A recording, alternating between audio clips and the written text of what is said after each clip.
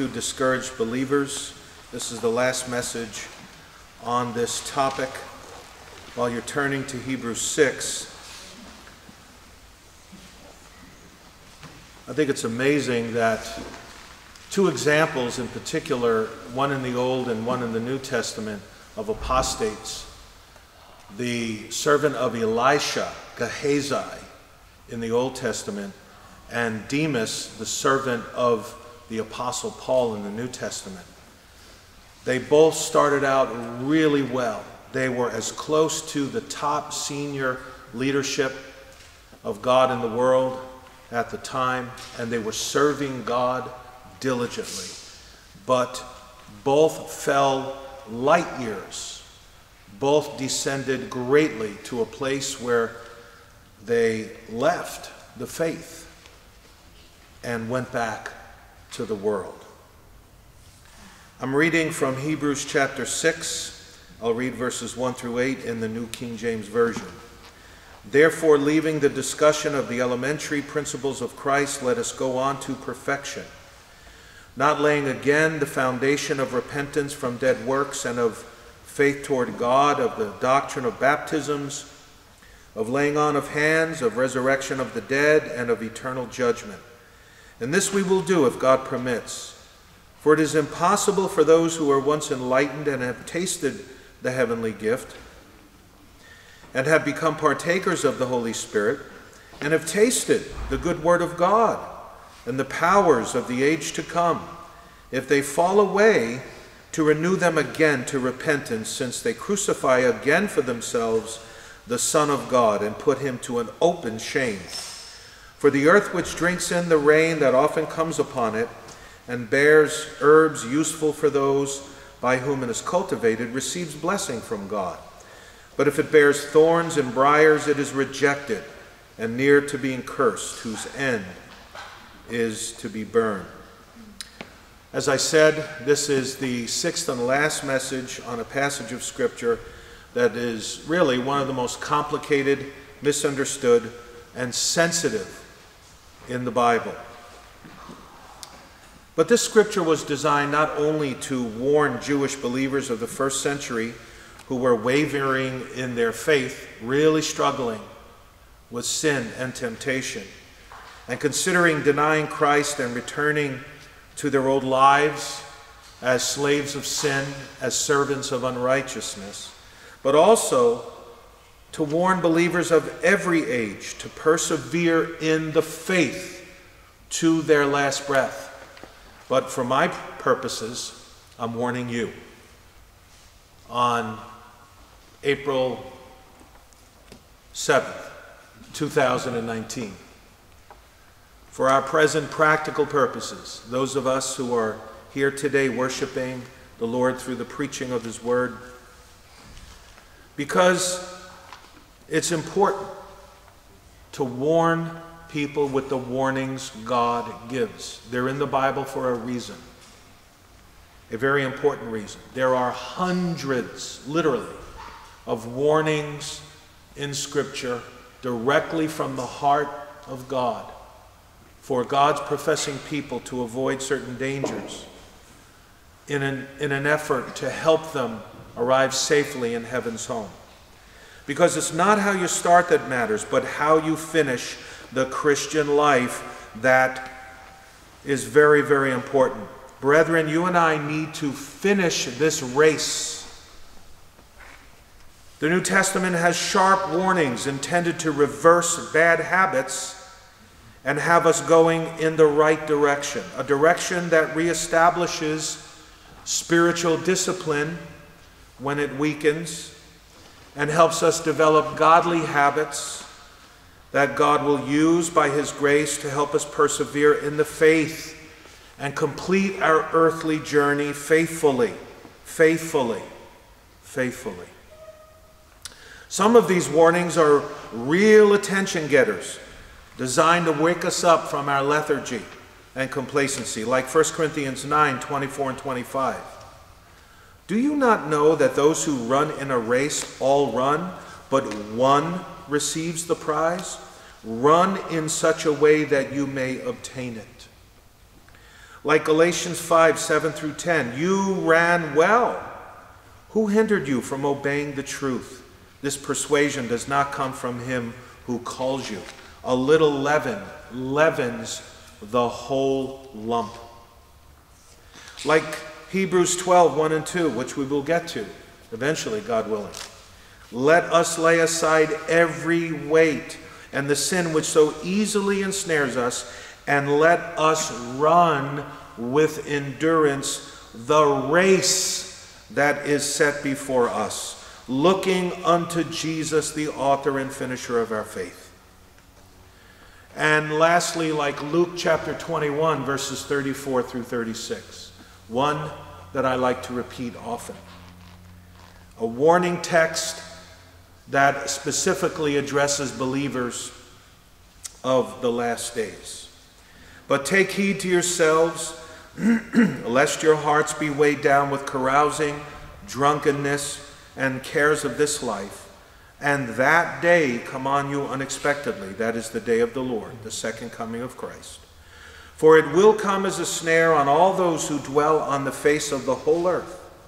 Watch therefore and pray always, that you may be counted worthy to escape all these things that will come to pass, and to stand before the Son of Man. I felt I needed to open with those warnings to remind us of the importance of perseverance, which is the main theme we are touching on in our study of the book of Hebrews right now. It's one of the two main themes of the book of Hebrews, that you and I, as professing Christians, need to run the race in such a way that we finish the race and go to heaven. And frequently we depart from that place of urgency, that place of desperation, that place of taking the kingdom of heaven by force. For the violent take it by force. And we settle into a lifestyle of spiritual complacency. Pastors are called, among other things, in their teaching ministry to warn, not only to teach and exhort and rebuke and to lay down sound doctrine, but to warn. Well, let me review a few points about apostasy. We've been focusing on apostasy for the last 6 weeks. Let me conclude with some final things by way of review about apostasy before we move on to the text, which is the end of verse 6 through verse 8, which is where we are at now, at the end of verse 6 of Hebrews 6. But let's touch on apostasy one last time to do justice to this very important subject, which God has a lot to say about in the Bible. And you know, whenever God has a lot to say about something, there's a reason for that. God's mind and his thoughts and his heart is dwelling upon a subject that's very important to him and should be very important to his people. When he constantly, through Scripture, repeats by way of exposition and teaching of doctrine and application, the same theme over and over and over again.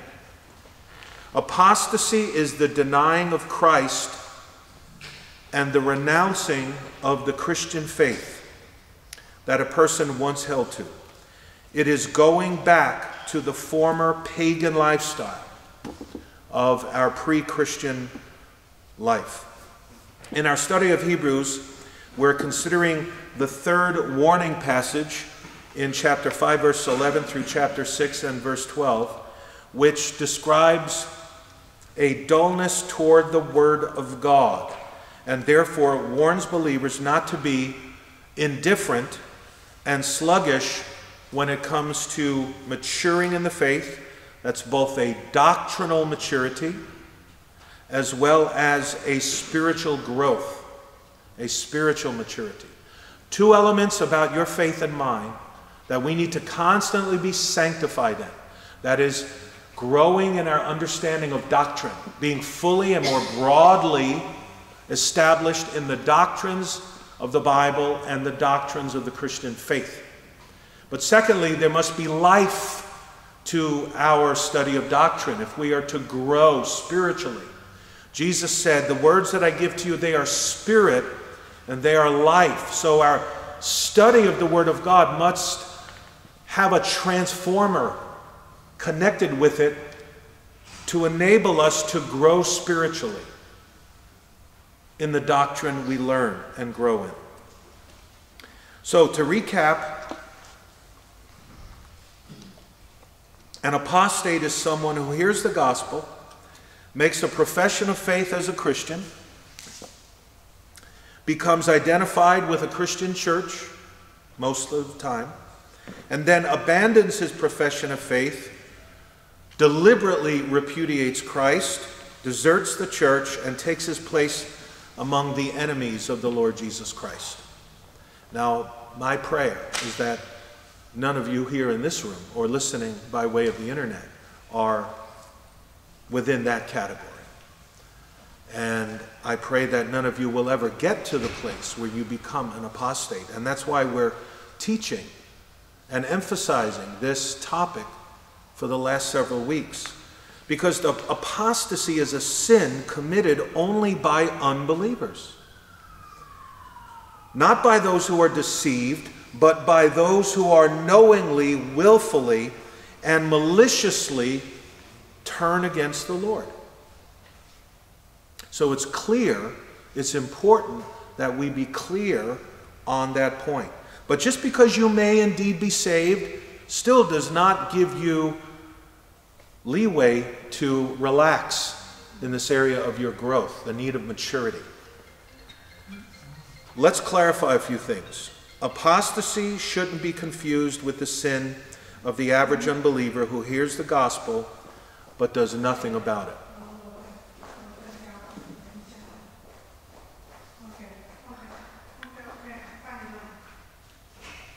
Apostasy shouldn't be confused with the sin of the average unbeliever who hears the gospel but doesn't do anything about it. For example, a person may not respond to Christ after repeated invitations through the years, after being convicted by the Holy Spirit, but he's not an apostate. He can still be saved by putting his trust in Jesus Christ for salvation. Of course, if he dies in unbelief, he's lost forever. But he's not without hope if he's capable still in this life of exercising saving faith in the Lord Jesus Christ. Also, apostasy should not be confused with backsliding. I could ask you a question, how many of you have backslidden before, but I know every hand would go up, except the ones who are not saved, because you have to be saved first for you to be able to backslide from that place of salvation. You're still saved, though. You're still saved. A true Christian may wander very far away from Christ. I think of the examples of King David, King Solomon, his son, even Samson. These wandered very, very far away. But because of unconfessed sin and uncrucified sin, the believer's fellowship with Christ is greatly weakened. And he may even reach a point where he's unrecognizable as a Christian, but still saved. True Christians, though, should stand out, right? The world should see a difference in us. But this backslidden Christian can still be restored to full fellowship with Christ as soon as he repents and forsakes his sin and trusts in the sanctifying blood of Jesus Christ to cleanse his conscience from dead works. As we read in Proverbs 28:13, he who covers his sins will not prosper, but whoever confesses and forsakes them will have mercy. And we've all been the objects of such mercy, have we not? Because of the prayers of our Lord Jesus, because of the preserving love of our Lord Jesus, because of the undying love for Jesus. Oh, he died for his people, but his love is undying for us to preserve us from apostasy. But apostasy, on the other hand, is not the same as the unpardonable sin mentioned in the Gospels. That was the sin of attributing the miracles of the Lord Jesus to the power of Satan. Christ's miracles were actually performed in the power of the Holy Spirit. But to attribute them to the devil was tantamount to blaspheming the Holy Spirit. Are you following me? Are you with me? It implied that the Holy Spirit was the devil. And Jesus said that such a sin could never be forgiven, not in this life nor in the life to come. Now, apostasy is similar to blasphemy against the Holy Spirit in that both these sins are committed by unbelievers. Blasphemy against the Holy Spirit and apostasy are sins committed by unbelievers. And that once these sins are committed, the person can never be saved. It's impossible for those who are once enlightened, as we have studied in Hebrews 6, and renewed, to renew them again to repentance.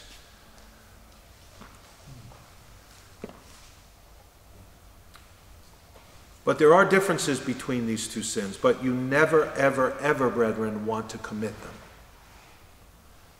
Because once you do, there's no hope. What a warning for the church.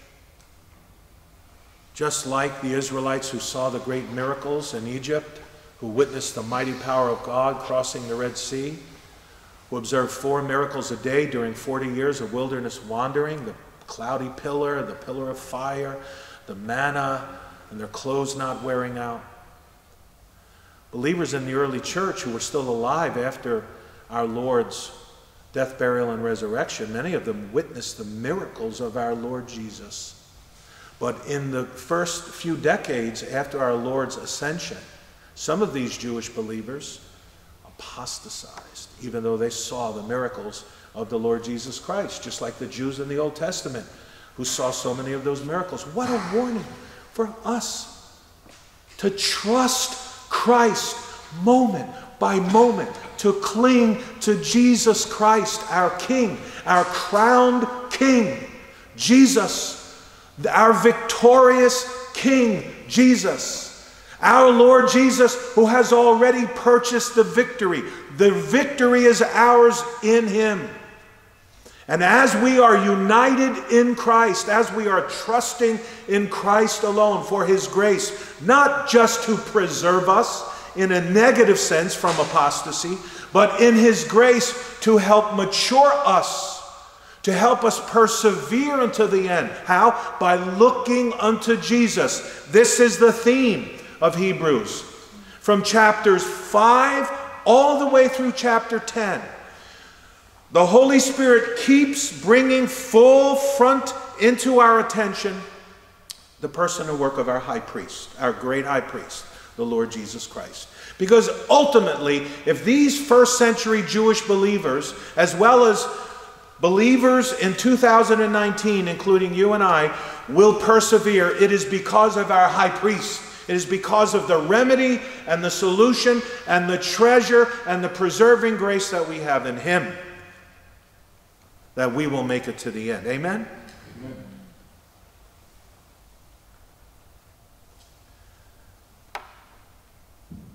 Apostasy, then, is pretty much the same, though, as the sin leading to death that's mentioned in 1 John 5:16, where it says, there is a sin that leads to death. So, apostasy is more like that than it is like the sin of blaspheming the Holy Spirit. What do I mean? Well, the Apostle John was writing in the book of 1 John, his epistle, his first epistle. He was writing about people who professed to be believers and were active in the local churches. Then they got to a place where they embraced the false teaching of Gnosticism and spitefully, decisively left the church. Their deliberate departure indicated that they had never been truly born again to begin with, as we read in 1 John 2:19. They went out from us, but they were not of us. For if they had been of us, they would have continued with us. But they went out that they may be what? Manifest that none of them were of us. They were not of the believers. They were not born from above. They were not true Christians. And they're leaving Christ, denying Christ, repudiating Christ, and rejecting the teachings of Christ, that He came in the flesh, that Jesus came in the flesh and was not some ghost or apparition, was evidence that they were not of the believers. They were not born again. By openly denying that Jesus is the Messiah who came in the flesh, born of a woman, they committed the sin leading to death, and it was useless to pray for their recovery. It says in 1 John 5:16, I do not say that he should pray about that. If you look at the context in verse 22 of 1 John chapter 2, 1 John 2:22, who is a liar but he who denies that Jesus is the Christ?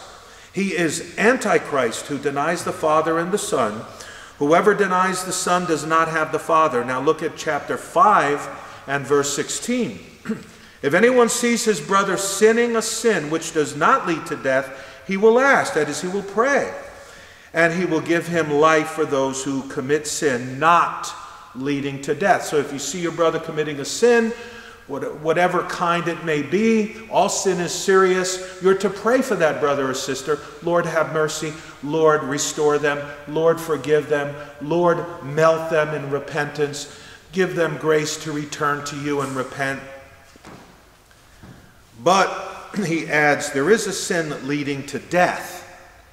And he says, I do not say that you should pray about that. Well, who knows what that sin leading to death or leading to apostasy would be? The context, of course, is describing Gnostics who denied that Jesus came in the flesh. And so doctrinal apostasy is a form of apostasy which drives people out of the church. We've had people leave Christ Bible Church and go back to Roman Catholicism, or go to some kind of occultist church, denying the fundamental major doctrines of the Christian faith.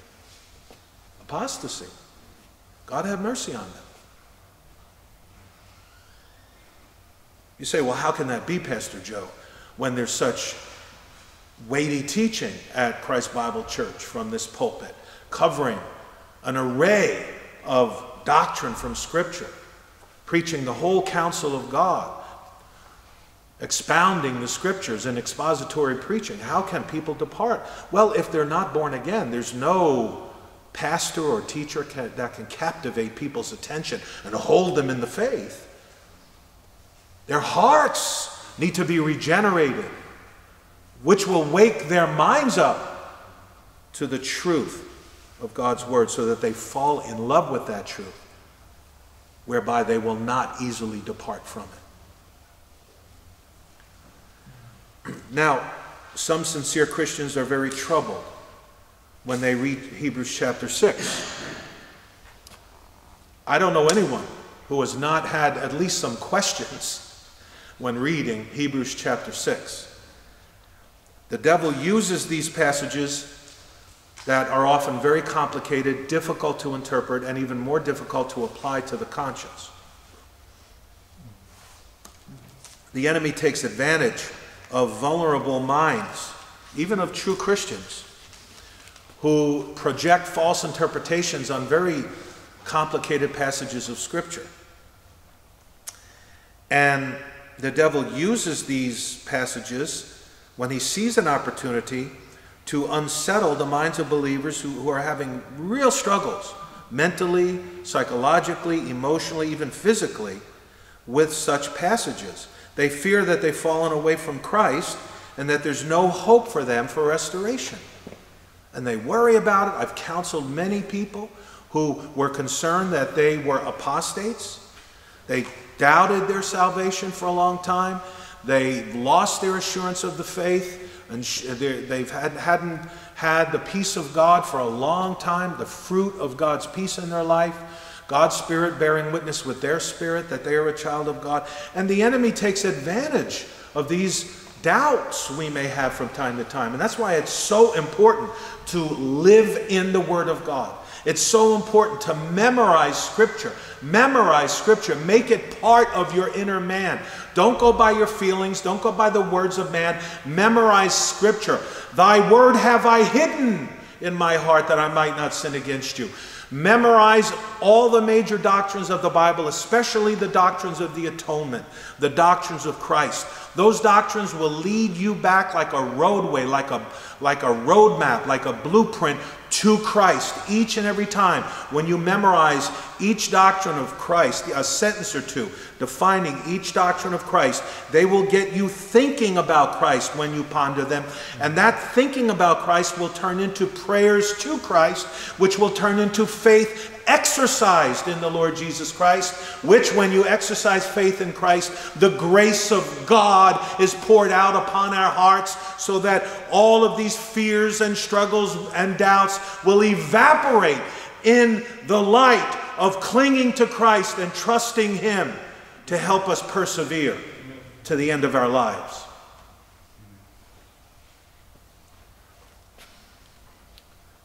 We have His Word.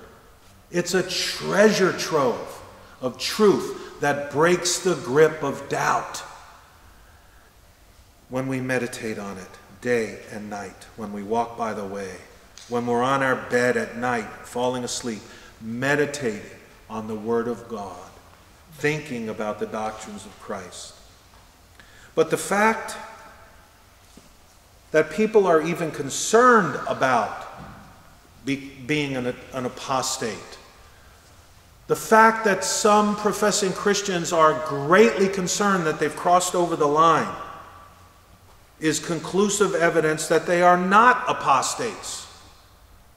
An apostate would not have these concerns or fears because he or she would brazenly repudiate Christ. An apostate goes on the offensive in his heart against Christ. He crosses over a line in his heart. It's not a passive feeling. Oh, he loves me not, I'm not sure, maybe he loves me, maybe I'm saved, I think I'm saved, I hope I'm saved. No, an apostate deliberately rejects Christ and walks way over into the category of the lost who is now an enemy of Christ. Some of the worst persecutors of the church were professing Christians at one time that became apostate and now are filled with rage and malice and resentment against our Lord Jesus and His church because they did not find something attractive about the church or about Jesus when they temporarily lived in the organization of the church. And so we're warned of a rise in apostasy at the end of the age. We are. And we're seeing apostasy take place, perhaps on an unprecedented level. I know that the majority of the world has always been lost. We're not talking about the average percentage of unbelievers that exist in comparison with believers. We're talking about those who profess faith in Christ, who at one time called themselves Christians, who left, who apostatized from the faith. More and more of those kinds of folks are on the rise and are apostatizing from the faith.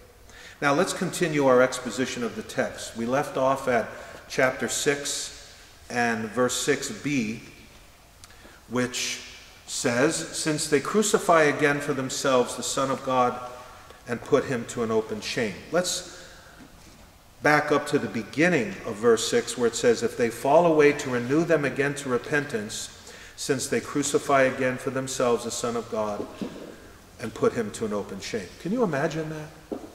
An apostate is defined as someone who crucifies the Lord Jesus Christ. Wow, that's a scary statement.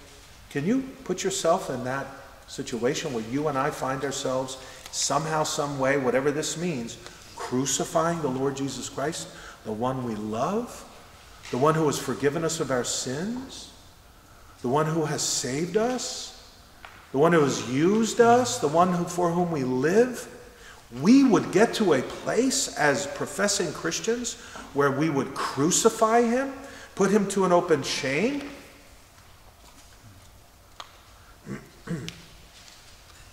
What we're talking about here, again, this person who has crucified Christ and put him to an open shame is a deliberate, malicious spurning of Christ. It's just not simply a careless disregard for Jesus. Shrugging your shoulders, who cares about Jesus? No, this is a malicious denial, a deliberate rejection of Christ. It's a betrayal, a joining of forces against Christ, and a ridiculing of his person and work. It's becoming that Pharisee at the foot of the cross who, on the one hand, was at one time among the disciples at a distance, believing in Jesus, but who leaves that group and walks up to the foot of the cross and joins the Pharisees who mock and scorn the Lord Jesus. You who are the Son of God, come down off that cross. I don't believe your word. I don't believe in you anymore. I'm disappointed in you, Jesus. I'm not fulfilled. I didn't get what I expected from you. So I'm going to become your enemy now. The restoration of such people to repentance, the Bible says, is impossible, because they are crucifying again to themselves the Son of God and exposing Jesus to open shame or public disgrace. Well, in what sense does the apostate crucify Christ and put him to an open shame? The apostate crucifies Christ by agreeing with the attitude of the people who crucified him.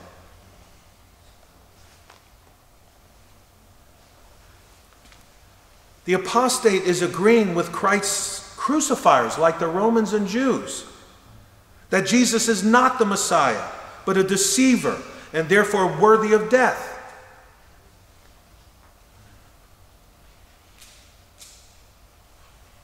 The apostate is like the good thief on the cross who at one time defended Christ and admired Christ and respected Christ, and then went down and walked to the other side and exchanged places with the thief who railed at Christ.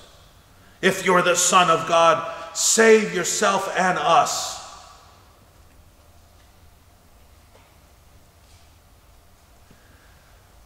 The apostate now treats Jesus so disrespectfully, like one that I spoke with who was excommunicated from this church and became an apostate, who spoke so tenderly about Jesus at one time when I counseled him, when he first made a profession of faith, first came to the church.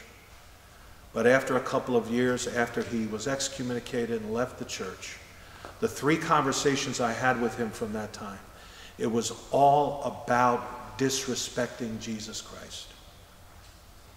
And it hurt my heart to hear him say that, what he said about our Lord Jesus, so disrespectfully, when at one time he told me things that were just the opposite.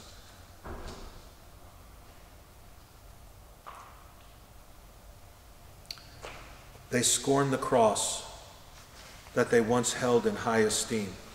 They show contempt and disdain for the cross in an open way, not guarded anymore, not nurturing any hidden doubts, but now as an apostate, they show contempt for the cross in an open way that brings shame and disgrace upon Christ and his majestic work on the cross from other people who are listening to such words, disrespectful words, blaspheming Christ. Only unsaved people can do this. Brethren, this is a very severe warning, and I don't want to be found at all with breath in me if I would ever say a disrespectful word about Jesus Christ. I only want praise and thanks and support from every ounce in my body, every gift God has given me, every skill, all my time, all my energy, all my strength, all my resources. I want to employ in the exaltation and the increased reputation of the Lord Jesus Christ. How many apostates will be in the lake of fire, sorrowing with vehement, painful contractions in their spirit for even one word of disrespect they showed towards Christ that someone could overhear and think the same thoughts about Jesus of disrespect and dishonor. Now, in verses 7 and 8 of Hebrews, the Apostle Paul turns to the world of nature for an illustration that would serve as a counterpart to the true believer in verse 7 and to the apostate in verse 8. Let's look at verse 7. For the earth, which drinks in the rain that often comes upon it, and bears herbs useful for those by whom it is cultivated, receives a blessing from God. God picks a metaphor from agriculture, where rain comes and the crops grow. And this is likened to a true believer, where the earth drinks in the rain and bears herbs useful, in other words, brings forth useful crops and vegetation. When the earth receives rain and bears useful plants, it fulfills its purpose and justifies the blessing of rain that God sent to it. But if the crops that the farmer planted remain stilted, have no growth from the seeds that were planted, that land, that farmland, is not fulfilling the purpose for which the farmer labored so diligently for. That land is stunted. The growth is stunted. It's like God is saying, you've been blessed, but where is the fruit? The farmer labored hard, watered, planted seed, cultivated. But where's the fruit? God looks for what grows in us. We sit in church, and there are farmers laboring on the soil of your heart. The Word of God is being planted, is it not? As it is preached, as it is taught, whether it be in the pulpit, whether it be at Bible study, whether it be in your own personal devotions, reading and meditating on the Word of God. The seed is being planted in you. And God is looking for growth, maturity. Maturity, that's what Hebrews is about. Chapter 5. The rebuke goes to the professing people of God. Some of them had already apostatized, and some of them were going in that direction. And the Apostle Paul, under inspiration of the Spirit, wants to stifle and retard the growth of that apostate seed that was growing in their hearts.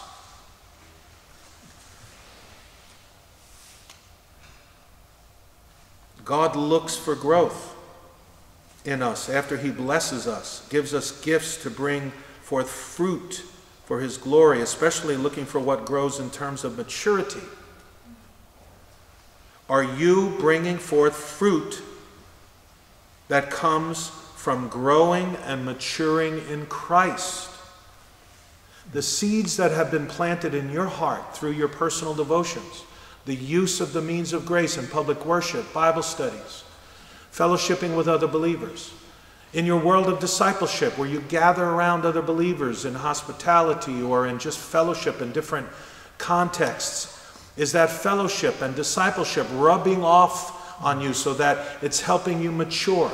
Are the spiritual gifts of other Christians that you associate with having an impact in your life so that you are maturing and growing from those other believers exercising their gifts in your life?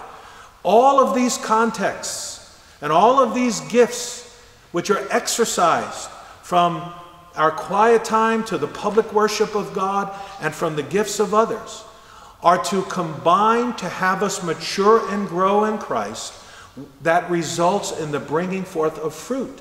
And if the destination that all these combined resources of God are heading us towards, which is the bearing of fruit, does not take place, it's like this land that God describes here through this metaphor of the farmer and the land that doesn't bear fruit. The purpose for which God designed worship and all of the contexts in which you study the Word of God is for you and I to bear fruit. Let's not get weighed down with the process. Let's look for the fruit. So much of us get weighed down with our rituals, and we get in the routine of just going to church, coming home, going to Bible study, coming home, reading the Bible to salve our conscience, closing the Bible, going to work, and we get caught up in the religiosity of our religious rituals, but we're not focused on the end result like a good farmer, which is, where's the fruit? Right?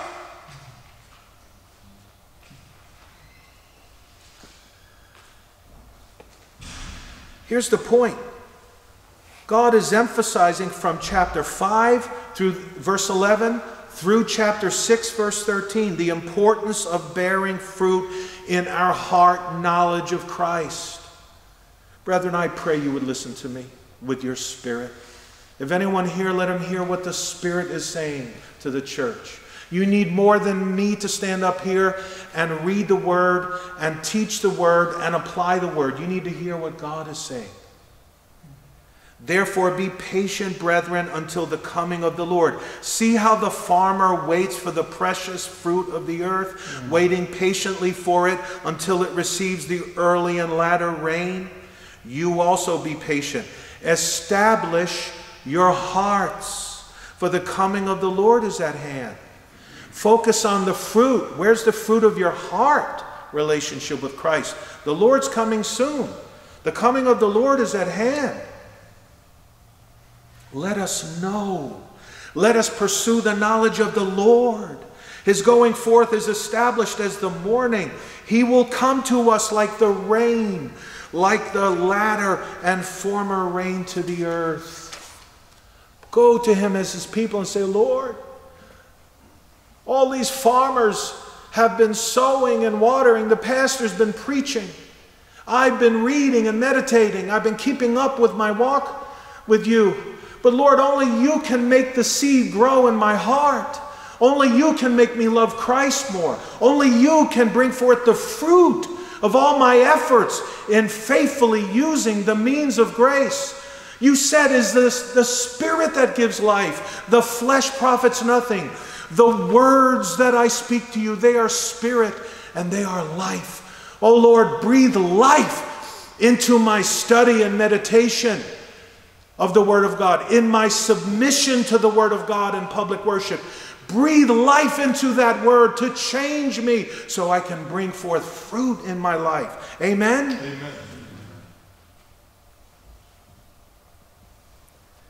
But verse 8 continues. It says, but if it bears thorns and briars, it is rejected and near to being cursed, whose end is to be burned. Here, the Lord says the apostate is like land that is watered, but it bears nothing but thorns and briars, which is the fruit of sin. The land receives rain, but never produces useful plants. What good is it that the farmer's been sowing and watering all this time if he never reaps a harvest? What good is it if we as undiscerning Christians are always focusing on the means and the processes rather than the end of all of our works and labors and Bible study, giving to the Lord, all these things that God legitimately commands us to do, which is moving us always in one direction towards one object, which is what, Joe? The end of the law is Christ. Jesus said to the Pharisees, search the Scriptures, for in them you think you have eternal life, but they are they which testify of me. Let's not commit the sin of the Pharisees, who were experts at focusing on the process, of analyzing the process, of explaining the process, but they missed the goal, which is Jesus Christ. They were experts in the exposition of Scripture, but they totally missed Christ. A year and a half ago, I was sitting face to face with a rabbi in his synagogue in Palo Alto. For 3 hours, I went from messianic text to messianic prophecy in the Old Testament. For 3 hours, Isaiah 7:14. Behold, a virgin shall conceive and bear a son. Isaiah 9:6. Kiss the Son, lest he be angry and you perish from the way. Proverbs 2. Psalm 2. Unto us a child is born, unto us a son is given, his name shall be called Counselor. That's Isaiah 9:6. Psalm 2, kiss the Son, lest he be angry and you perish from the way. Psalm 22, my God, why hast thou forsaken me? And on and on and on and on. And there was this blank stare.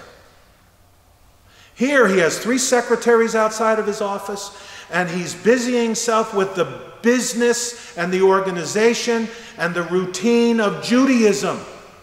But they missed the Messiah. I asked another rabbi at the VA hospital in the same city, Palo Alto, when I was having surgery, and they sent the Jewish rabbi chaplain to see me as I was being discharged. When they saw my name, Joe Jacowitz, they, oh, this guy's a Jew, let's send the rabbi to him. They sent a rabbi to me, and as I'm waiting to be discharged there, oh, hi, Mr. Jacowitz, hi, how are you? I'm Rabbi so-and-so, and he had his yarmulke on, and he had his little Jewish prayer book, his Haftorah, and he, I said, well, I'm not Jewish. What? I said, no, I'm not Jewish. I'm a Christian. I'm a pastor. You are? And so while we were waiting for the nurse, I shared my testimony with him, shared the gospel with him. And oh, how his face changed. He was so disappointed. Maybe he figured I was going to stand up and schmooze with him for 10 minutes to make his time go by faster or something. I don't know. But as I quoted messianic prophecy after messianic prophecy in my testimony to him, all I got was a blank stare. Oh, that's nice. Oh, that's fine. Oh, that's good. Oh, that's wonderful. But nothing. No faith. He's focused on the process, just going through the motions. What are we doing as Christians? Focus on Christ. And if you have not received your portion of Christ each day, go back to your Heavenly Father with an empty plate, with your hands and your hearts open. Even if it forces greater faith from you, don't take no for an answer. Cry to the Father and say, I must have Christ. I must have Jesus. We would know him. We would have him. We would see him. Give me my portion that is mine of Jesus.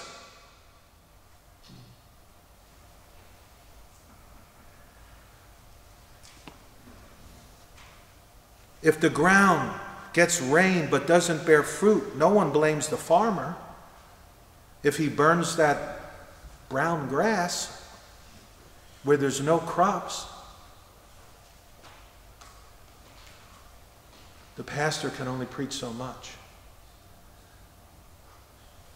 And in all the other forms you receive the word, those teachers, whether including your own meditation on it, can only do so much. You need to close in with Christ. You need to exercise faith in him. You need to keep praying and keep pleading and keep knocking and keep asking until he pours out the Holy Spirit on you with a fresh portion of the bread of life and a wonderful drink of the water of life in the presence and person of Christ being dispensed anew into our hearts by the Holy Spirit who has been given to us. The bottom line is that the road to apostasy is paved by bricks of apathy towards Christ. And if the church gets to a place where they ask us, what think ye of Christ? And we shrug our shoulders with indifference, and we project this attitude of we can take him or leave him. What can we say about that? If you want to persevere as a Christian, if you want to mature, then you must give attention to Christ in your affections. Did you ever hear the first commandment in the Bible? We shall love the Lord our God with all of our heart, soul, mind, and strength. It requires nurturing, time, effort, agonizing in prayer, to pray down from heaven above a fresh dose of God's love for Christ in our hearts. Here's the process when a person becomes an apostate. The apostasy process starts, first of all, in neglect. Number one, neglect. When someone is routinely, listen, when someone is routinely neglecting the common means of grace, you can be sure that there will be spiritual consequences. There always is. The sin of neglect can have devastating consequences to our spiritual life. We read about neglect in the Bible in general concerning spiritual responsibilities. For example, 1 Timothy 4, it says, "Do not neglect the gift that is in you." Hebrews 2:1, "Therefore we must give the more earnest heed to the things we have heard, lest we drift away." Don't neglect it. There are certain things that we can neglect in our daily life and certain things we cannot neglect physically. You have to eat or you will die. You cannot neglect that. You have to go to work. You can't avoid that because you need the money to be able to buy the food. There are certain things you must do and you cannot neglect. And the same principle carries over spiritually. How shall we escape if we neglect so great a salvation? Those of you who are not saved yet, you cannot take or leave this issue of the gospel. Each and every time, whether there are times when you hear the gospel and your conscience is convicted and you're standing or sitting on the edge of your seat and it is as if God is speaking directly to your mind and heart and you're hearing him loud and clear, or there are other times where you kind of fade in and out, your mind is not on the gospel, and all right, I'll think about it, maybe you say to yourself. But each and every time you hear the gospel, behind the gospel is a God who has taken intentional, deliberate steps to come as close as he possibly can to change your life. It was a deliberate act of God to send a messenger, whatever the form that would be, of the gospel to bring Christ to the door of your mind and heart and knock. Whether you're hearing the door or not, whether you care about God's coming to the door of your heart or not, is besides the point. God is there knocking. He's awake. He's alert. He's concerned. He's focusing on you. He's concerned about you. He cares for you enough to give you the secret message of eternal life that you must hear and that you must believe in your heart, that God raised Jesus from the dead, that you must believe he's alive even though you can't see him or hear him. Right when you hear the gospel, on his throne, waiting for your cries and call to him, "God, be merciful to me, a sinner." He is deliberately sending you that message, and he is expecting a response. He's not off playing golf somewhere like the deists believe, that God is disinterested in the world. He's a personal God. He's a God who sends the gospel trillions of times in one form or another through a very short period of time to a lot of people on the earth, for a very important reasons. And each and every instance where the gospel is preached, it is recorded. Every word of that gospel spoken by the messenger or delivered by the messenger is recorded exactly. The event, the situation, what the response was, and the thoughts of the hearer of the gospel. In the feelings of conviction, there was a description of the measure of response in the person's affections, motives, thoughts, attitude, heart. The most complete, exhaustive description of the giving of the gospel and the hearing of the gospel is recorded, because on Judgment Day, nobody will be able to say God did not give that person an opportunity. And that person's own response of rejection and all of the various ways and categories of rejection through the affections, all the intellectual capacities that join forces to resist and reject the gospel will, within that person who heard the gospel, will condemn them. Their own thoughts. Neglect. Just as an unhealthy diet will affect the body, so too, negligence of spiritual food will adversely affect the spiritual life. Brethren, you and I we need to be living daily, drinking in the Word of God until God takes away our stony hearts, until God makes the written Word so living and powerful that we cannot resist falling down before the feet of our Lord Jesus Christ.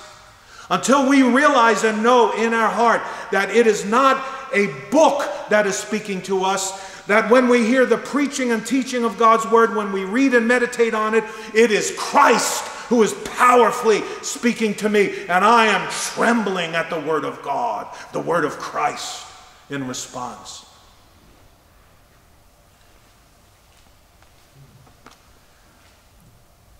Here I mean the neglecting of the Word of God, personal Bible reading, prayer, meditation, gathering for worship, discipleship, Bible study and fellowship with other believers. This withdrawal may seem simple and harmless, but it has an impact upon our spiritual lives.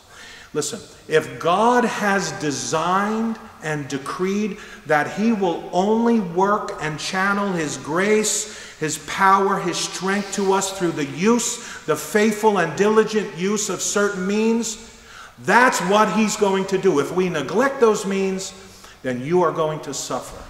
And you're going to have a greater battle on your hands with your conscience.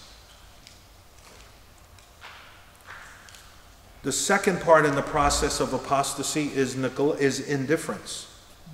Indifference. Specifically, this is indifference to the glory of Christ and His Word. Listen, bear with me, indulge me here. If the luster and the majesty of Christ fades and He becomes routine and ordinary, where He's no longer compelling and extraordinary to you as He was at the beginning, but now common, it will drive a stake into the heart of our knowledge of Christ. Negligence of the means of grace will deepen an indifferent heart. Indifference is one of the worst things that can occur in Christianity.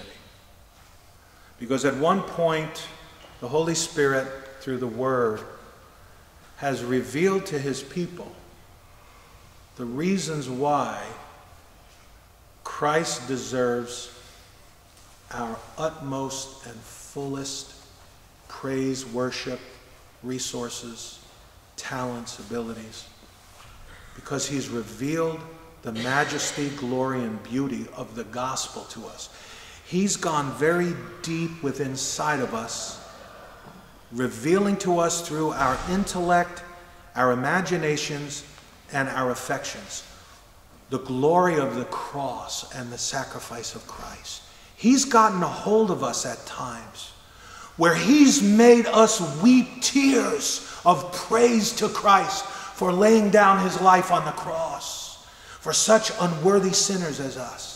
He's gotten a hold of us at times and has made us give away or get rid of possessions to us at some point in time that were very, very valuable. And we treated them as a light thing in comparison to how much we admire Christ and His Word and His teachings, that we would obey Him and give of our wherewithal to the poor. Therefore, when we, for example, read the Old Testament, it was required of the priests to offer up the sacrifices after they have been ritually and spiritually purified. Both in appearance and in the flesh, they needed to be clean and pure, and in their hearts, they needed to be zealous and enthusiastic in their work of offering up the animal sacrifices on behalf of the people to a thrice eternally holy God. They need to be at their best. Why? Because God is worthy. If we really know who He is and have tasted of the powers to come, God is worthy of our best, especially when it comes to worship and in this area of growing and maturing in Christ. And so that's why neglecting the means of grace will deepen indifference. And why? Because we see the glory of Christ through the Word of God by means of the Holy Spirit. But if you neglect the Word, then your eyes will grow dim in seeing the glory of Christ, as we should. You see, an organization has no glory in it. Christ Bible Church has no glory in it. Even if it's a religious organization like a church. The church did not attract me to Jesus Christ. I hated the church. I wanted nothing to do with the organization of the church. I didn't even know what it was.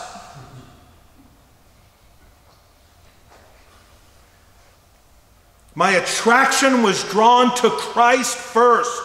And then I was eventually brought into the church and could appreciate what the church was and love the things of the church because I was drawn to Christ and fell in love with Him. And if I fell in love with Christ, I would fall in love with the things that Christ loves, like the church.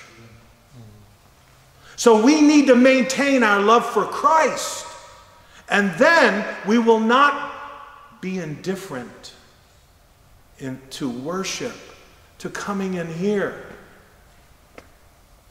with this hurried attitude. All right, Pastor Joe, let's get on with it. I'm putting my time in.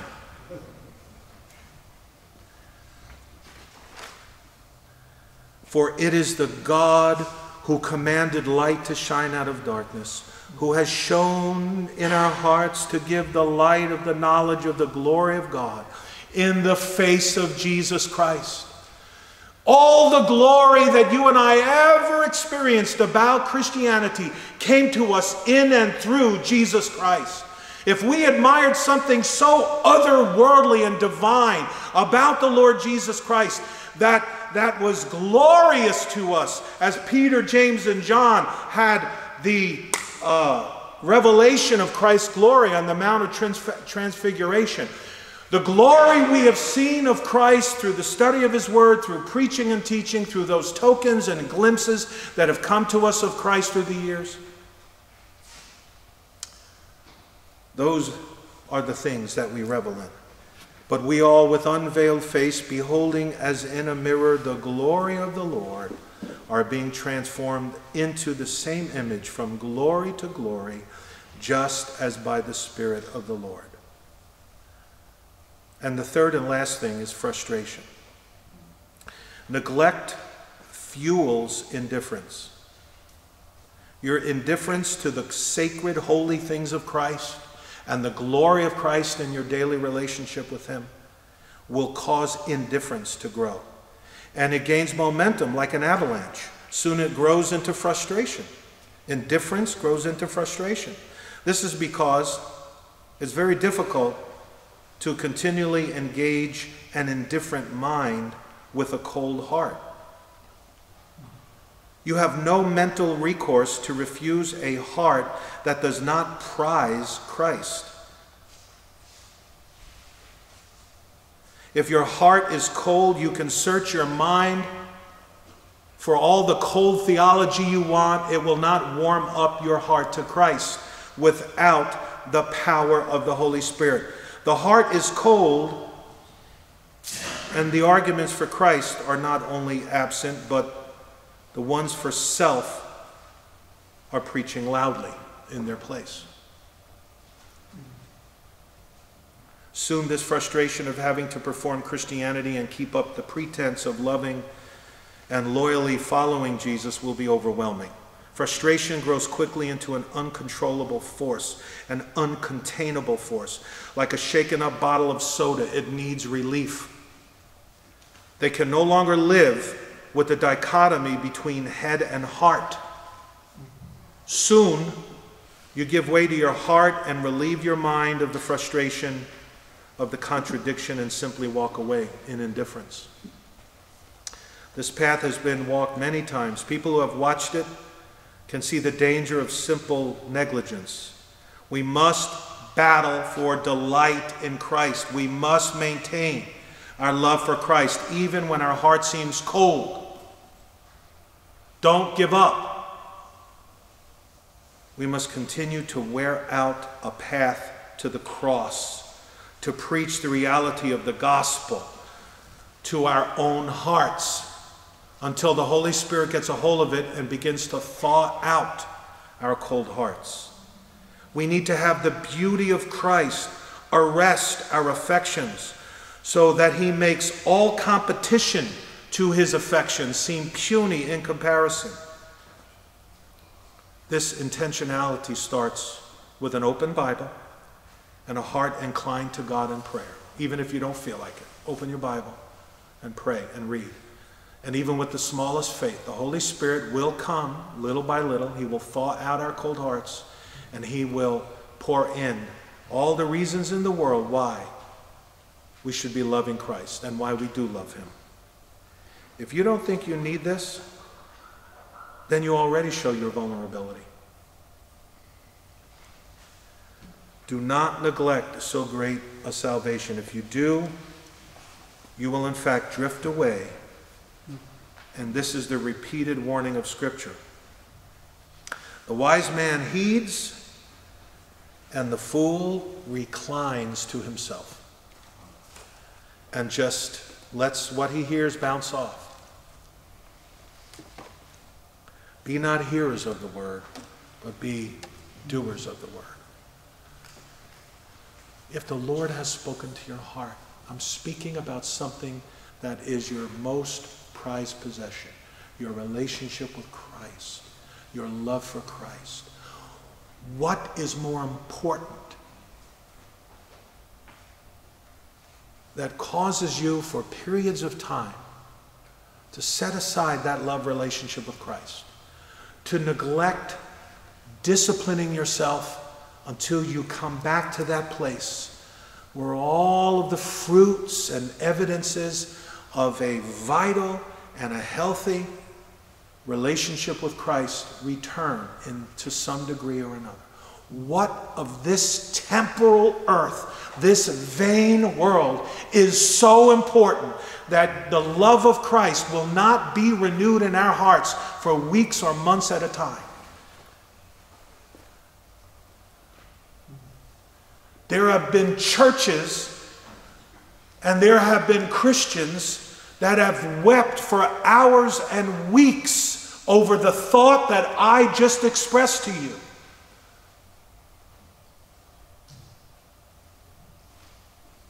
Christ loves us, and he will not give up on us.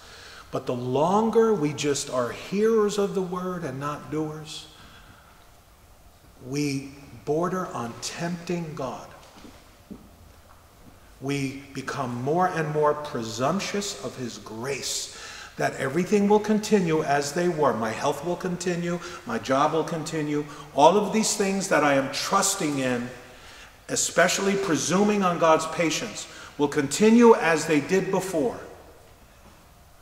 Brethren, if we are going to have revival at Christ Bible Church, it's got to start with our heart relationship with Christ that gets jump-started back on the path to maturity and growth, leading to final and full perseverance in the faith.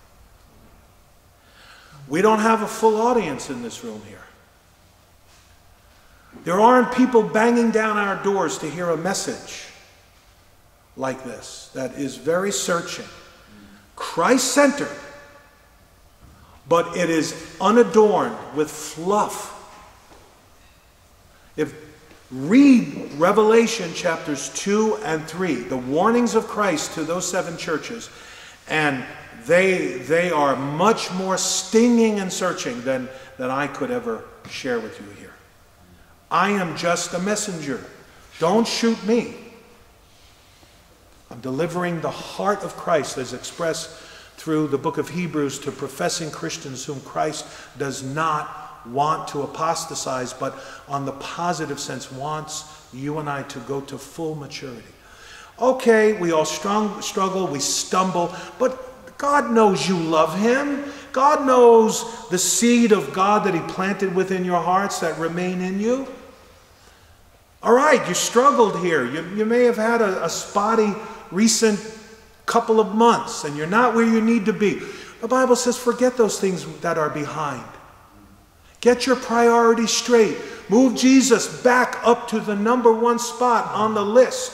Renounce every other thing that was in competition to Christ. See the evil in those things that appeared on the surface, very desirable and very important, but now in the light of a fresh reminder of the value and the treasure that we have in Christ compared to Christ. What are those things now that we have poured so much time into and so much value and so much affection from our hearts? They're nothing. They evaporate and pale in comparison to the treasure we have in Christ. As long as I'm the pastor of this church, by God's grace, I'm going to keep bringing it back to Christ. Christ, we must have Christ. And we must have the Holy Spirit declare Christ to us and deepen such an appetite for Christ in us that he will bring about revival here. Let's pray. Father, we thank you for your great patience and forbearance with each and every one of us. We thank you for not dealing with us according to our sins, nor rewarding us according to our iniquity. For as high as the heaven is above the earth, so great is your love towards them that fear you. For you know our frame. You remember that we are dust. Lord, among your people, listening right now, praying right now, whom you have spoken to during this hour, and needed to hear this word. I don't know who you're speaking to, Lord. I don't know. I have no one in mind. You know my heart. But those whom you have spoken to, I pray you would help them to repent. Grant them a full and complete repentance of the sin of indifference, negligence, and lukewarmness and forgetfulness and hypocrisy. We all struggle with it every day, Lord, and we admit we have failed you in one way or another.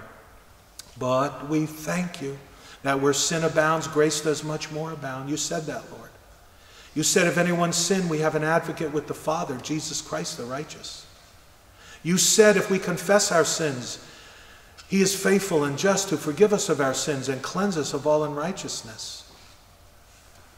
You said he that covers his sins shall not prosper, but he who confesses and forsakes them will have mercy. Have mercy, Lord.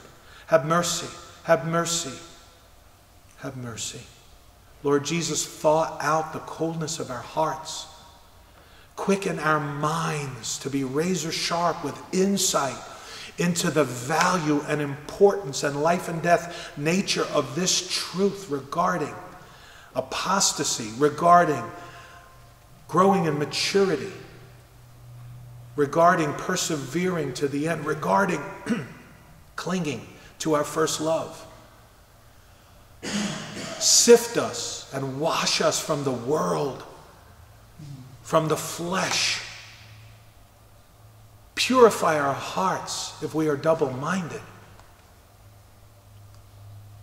And pour out afresh into us love for Christ. Help us to maintain the simplicity of our faith and of our love in Christ. In Jesus' name we pray. Amen.